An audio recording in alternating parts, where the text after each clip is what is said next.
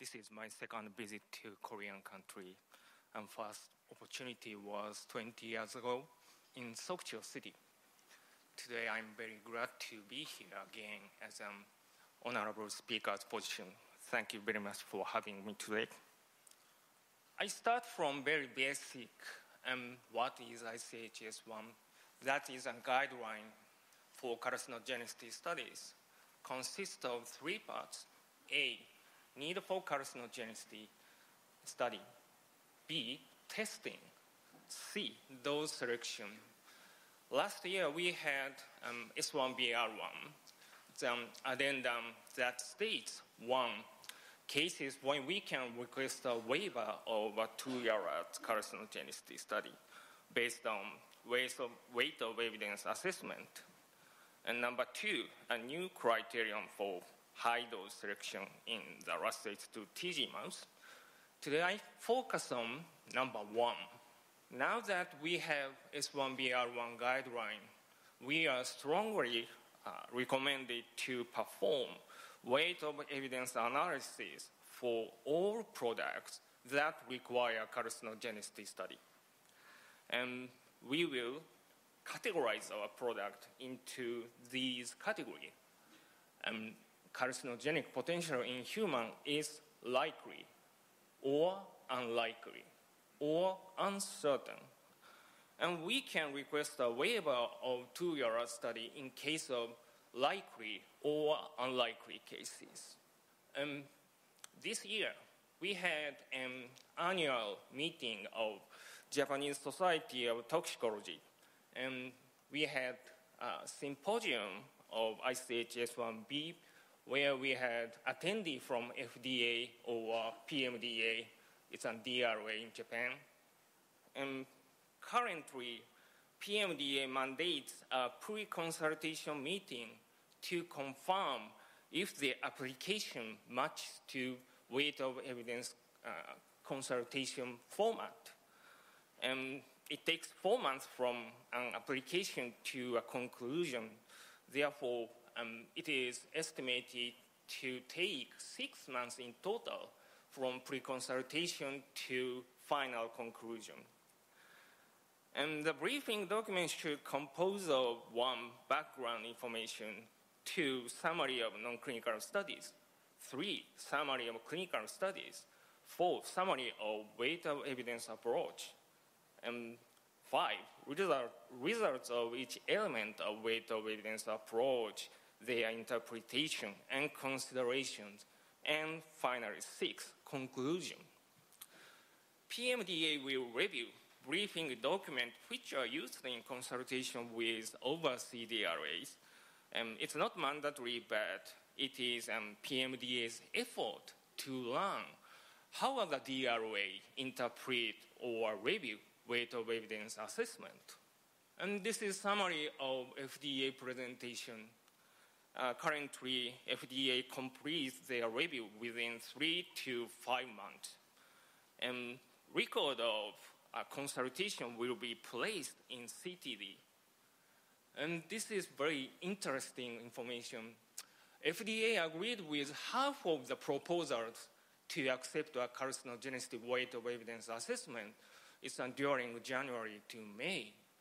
And reason of discordance are lack of adequate explanation on causality or human relevance of histopathological finding or of target biology. So again, adequate explanation is very important to request a waiver. And volume briefing documents vary 6 to 46 pages depending on sponsor. But FDA says length does not equal quality. So FDA may think sometimes 46 pages is too much or lack of important information. Therefore, we should always aware that adequate explanation is included in weight of evidence document.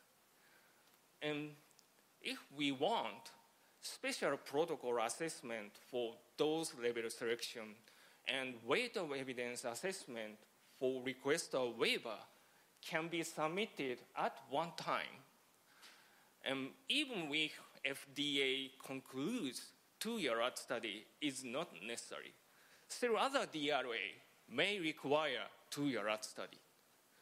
And in my understanding, FDA has best knowledge, best experience to choose a high dose in 2-year rat study, 2-year mouse study. So, and to have special protocol assessment is value for sponsors. Even we submit weight of evidence assessment. We didn't have attendee from EMA. However, recently they published commentary paper.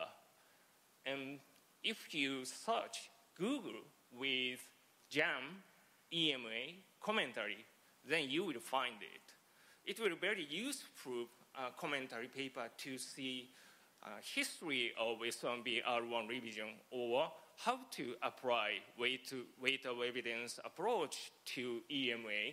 Basically, it's scientific advice, but please take a look at it. This slide was provided by ICH EWG colleague.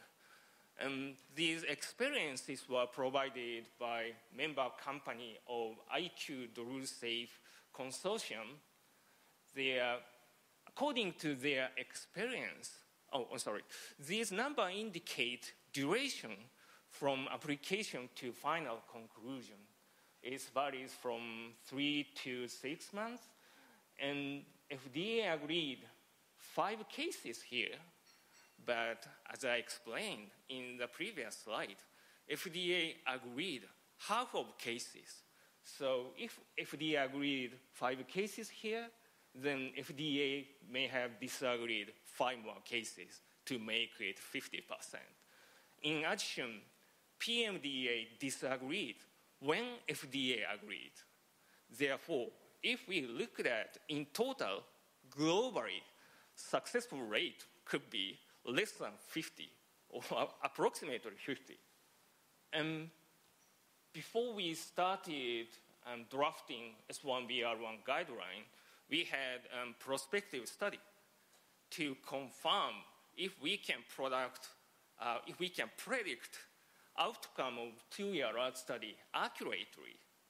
In that prospective study, sponsors submitted 31 cases of prediction when carcinogenic risk in human is unlikely. However, only 12 cases reached to unanimous agreement. In other words, in 19 cases, at least one DRA or all DRA disagree to sponsors' prediction, unlikely decision. So in such case, successful rate of unanimous agreement was only 39%. So it's really interesting in real world setting, in simulation setting, unanimous agreement can be achieved only 50 or less than 50%. From next slide, I show some examples.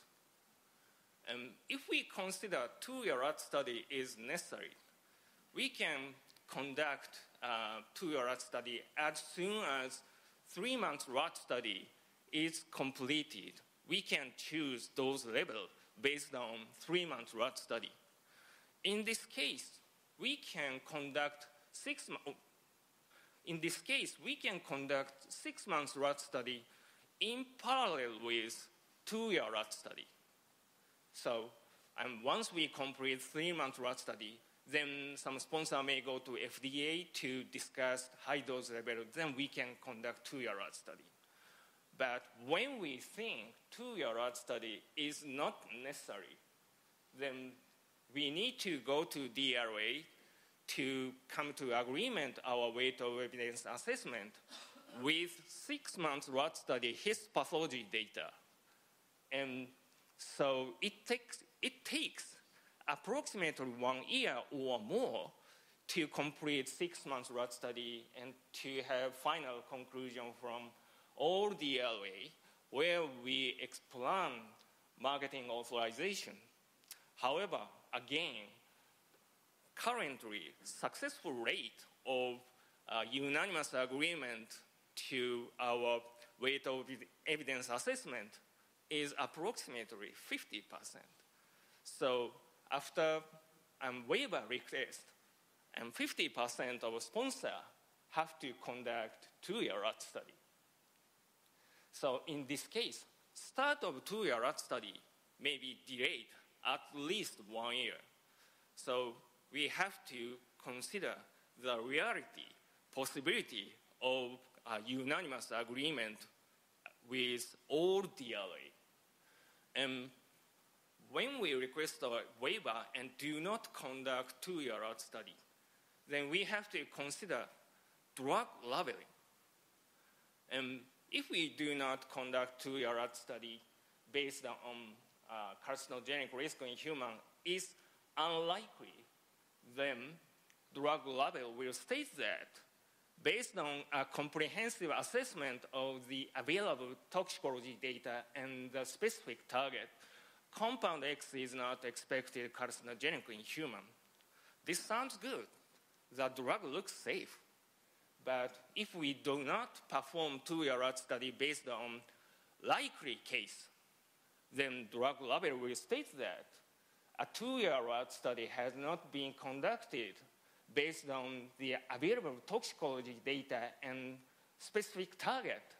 Carcinogenic risk in human is expected on organ A, organ B, organ C.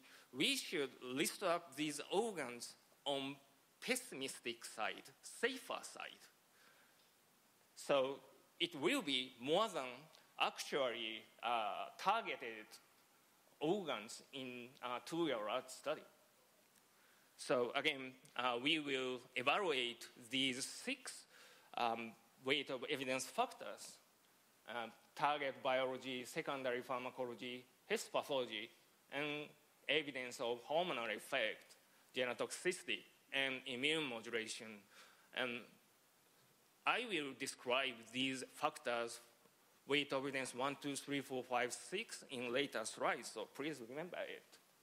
This is instances of marketed drugs which can be judged as carcinogenic risk in humans are likely by weight of evidence approach. Please look at drug 1 and drug 2. These are drugs for prostate cancer. And target pharmacology is androgen. And if we look at actual data of these 2 drugs, first, target pharmacology is androgen, so it's hormonal action. So weight of evidence 1 is flagged. And not only androgen, effect on other hormone like prolactin was detected. Therefore, weight of evidence 2 is flagged. Of course, we saw several change, atrophic change, hyperplastic change were observed in hormone-sensitive organ or reproductive organs. So factor 3 is flagged. Also, organ weight change or blood hormone levels were detected. Therefore, weight of evidence 4 is also flagged. In such case, drug 1 and drug 2 is judged as a likely case based on weight of evidence factors. So if we do not conduct 2-year rat study for these 2 drugs, then drug level may be the same. Tumorigenicity will be expected in hormone-sensitive organs or reproductive organs. However, the actual outcome of 2-year rat study of drug 1 is only Leydig cell tumor. It sounds good. Leydig cell tumor is generally considered rodent-specific tumor. However, in case of drug 2, and in 2-year rat study, not only Leydig cell tumor, pituitary tumor, thymic tumor, mammary gland tumor, ovary tumor, and urinary bladder tumor. And basically, these are hormone-sensitive organs, and so it doesn't make big difference with or without 2-year rat study. And urinary bladder tumor was not based on hormonal action, but in case it can be expected because urinary stone was detected in 6-month rat study.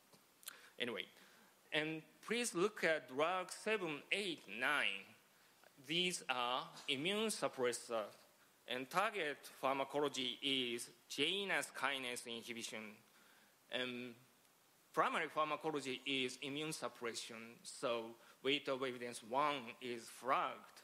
And there was some histopathological change in immune system organs, and also organ weight change or reduction of white blood cell were detected. Therefore, weight of evidence 3 and 4 were flagged. Of course, pharmacology was confirmed by pharmacology study or toxicology study. Therefore, in this case, factor 1346 were positive. So in such case, these drugs are considered carcinogenic risk in humans is likely cases. In guideline document, when immune suppression effect is clear, rodent carcinogenicity study will not add additional information. So value of 2-year rat study is not as the same as other mode of action drugs. However, if we look at drug 8 and drug 9, we see Leydig cell tumor. This is not basically based on immune effect, possibly hormonal effect. So even in case of immune suppression drug, to confirm hormonal effect carcinogenicity or other mode of action carcinogenicity, sometimes 2-year rat study is valid. But please remember, if we look at drug level information of drug 7, it says that although relationship is not clear, however, tumors are reported in patients treated with drug 7. So in other words, 2-year rat study do not perfectly exclude risk in human in case of immune suppression drug. And drug 12 is a little bit tricky case, so I will explain more in detail. The indication of this drug is chronic myelogenous leukemia, and pharmacology is inhibition of BCR, ABL tyrosine kinase that evokes abnormal proliferation in hematopoietic stem cells. So this drug inhibits abnormal proliferation. So first, some sponsor may expect tumorigenicity is not expected, but if we look at information of drugs in the same class, it induced tumorigenicity in multiple organs such as stomach, intestine, adrenals, kidney, perpetual clitoral gland in 2-year rat study. And when we looked for study with shorter duration in rat, we found only 2-week rat study, and only atrophic change and cellular decrease were observed in the lymph node and thymus. So according to this information, we expect multiple tumorigenicity. However, we didn't see any indicative finding in studies with shorter duration. And if we look at weight of evidence 3, and 6-month rat study of this drug induced uterine dilatation and bile duct hyperplasia in 9-month monkey study. And in addition to histopathological change, increased ovarian weight was observed in 6-month rat study. So in summary, findings of carcinogenic concern were information of the drug in the same class, uterine dilatation, bile duct hyperplasia, increased ovarian weight. And drug in the same class induced multi-site carcinogenicity when no finding of carcinogenic concern was detected in 2-week rat study. So some DRA may require 2-year rat study to demonstrate the potential organs of carcinogenic risk.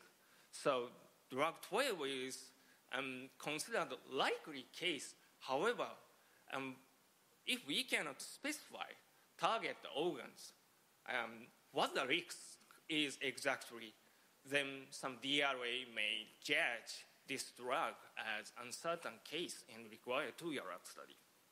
But actual outcome was skin papilloma carcinoma in TG mouse study and negative in 2-year rat study.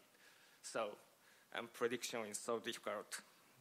From next slide, I show some cases of marketed drugs which can be judged as carcinogenic risk in humans are unlikely by weight of evidence approach.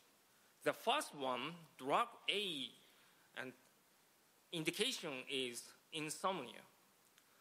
And pharmacology is a selective antagonist for orexin-1 and orexin-2 receptors. If we look at literature information, orexin modulate pituitary LH. That's hormonal signal, so it flagged. And if we look at secondary pharmacology screening, parents and metabolites bind to dopamine transporter. Dopamine regulates prolactin level, so possibly related to mammary gland tumorigenesis. So this is flagged information. If we look at histopathology of chronic tox study, only hepatocellular hypertrophy or follicular cell hypertrophy were detected. These are generally considered rodent-specific finding, and no histopathological change in 9 months dog study. No concern for weight of evidence 4, 5, 6.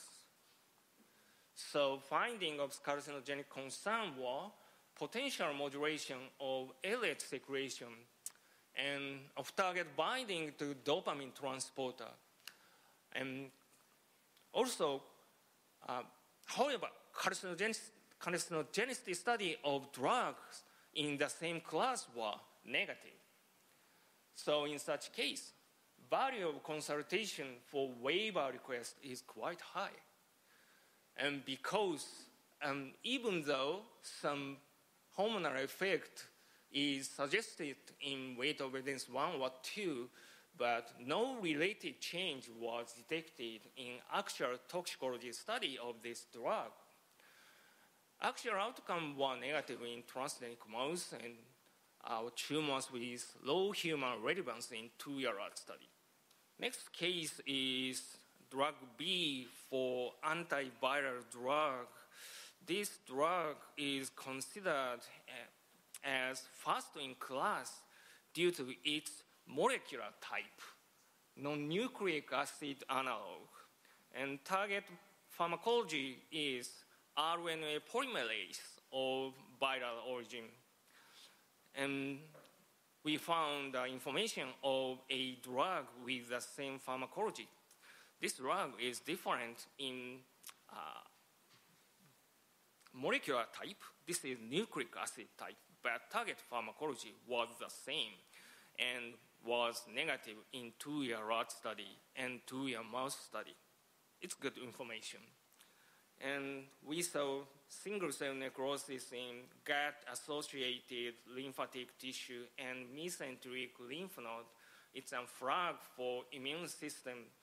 And we saw apoptosis and hyperplasia in the small intestine. Hyperplastic change is also flagged signal. However, exposure multiple is sufficient, 79-fold in AUC.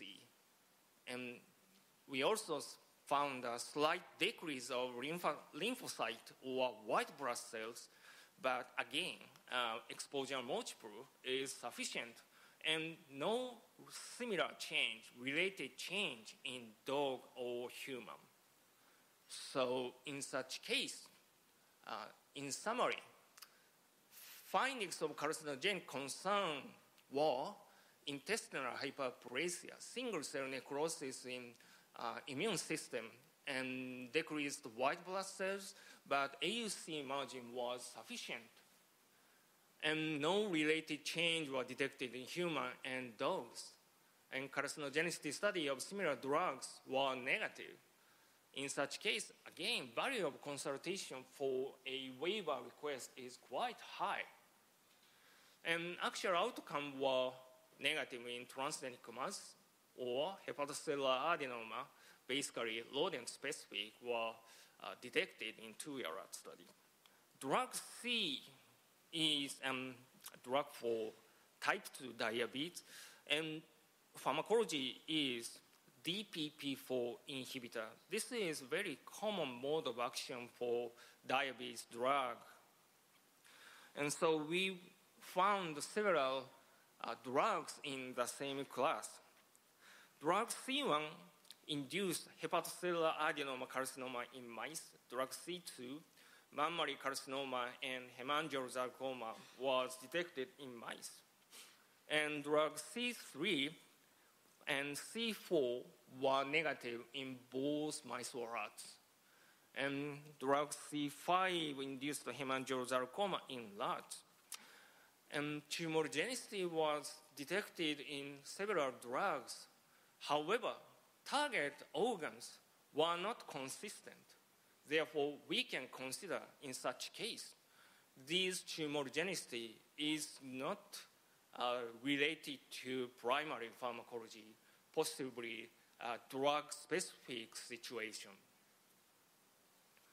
And no concern in weight of evidence 2, but if we look at weight of evidence 3, there are some findings in hormone-sensitive organs such as adrenals, testes, epididymis, prostate, seminal vesicles. So these are hormonal action flagged. When we see any change in secondary pharmacology screening, no binding to hormone receptor, but actually we found these changes, although exposure multiples are very higher. And some sponsor may consider, oh, we have hormonal action signals. This is a case of waiver request in likely case. However, if we look at 6-month study, number of findings reduced than 3-month rat study. Only decreased colloid in seminal vesicle and testicular retention were detected at very higher exposure.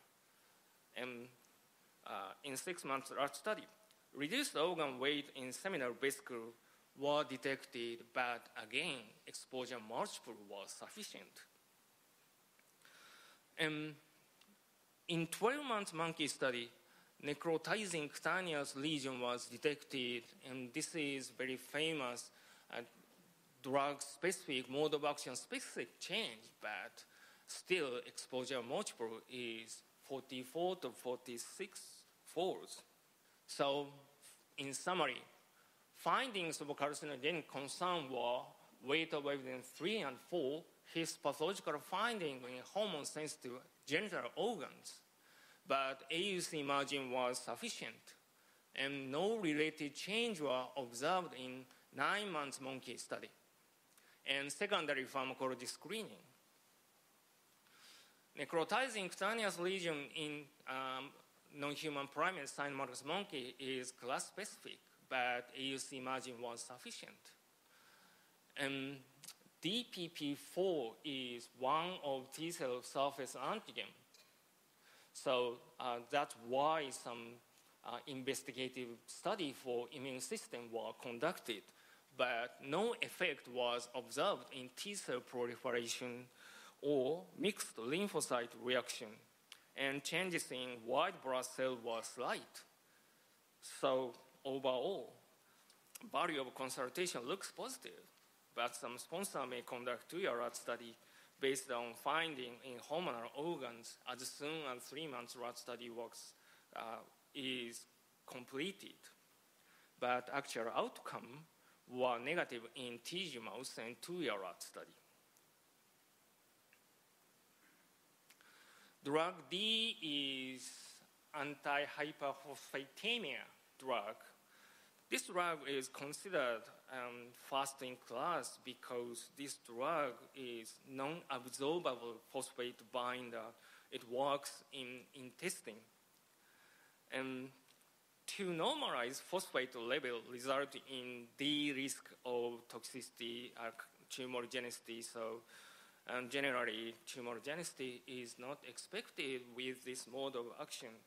However, if we look at the same pharmacology drugs that are absorbable type, drug D1 induced adenocarcinoma in mice, drug D2 induced urinary bladder tumor, and drug D3 induced glandular stomach adenoma, and drug D4 was negative in mice or rats.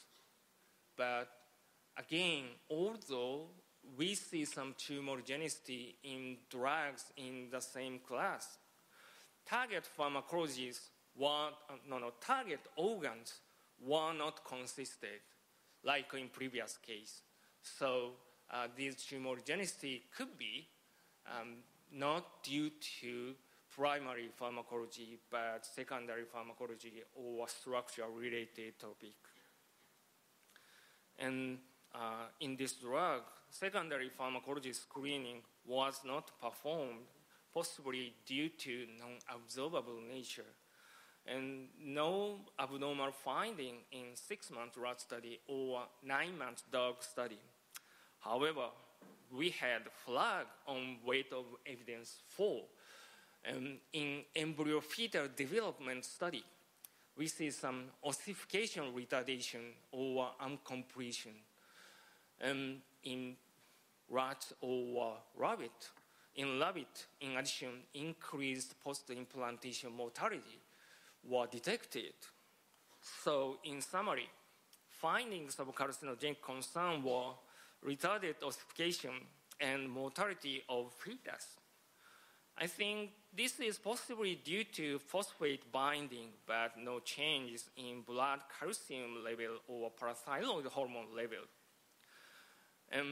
Carcinogenic information of other absorbable phosphate binders are less relevant due to inconsistency of target organ or difference between absorbable or non-absorbable.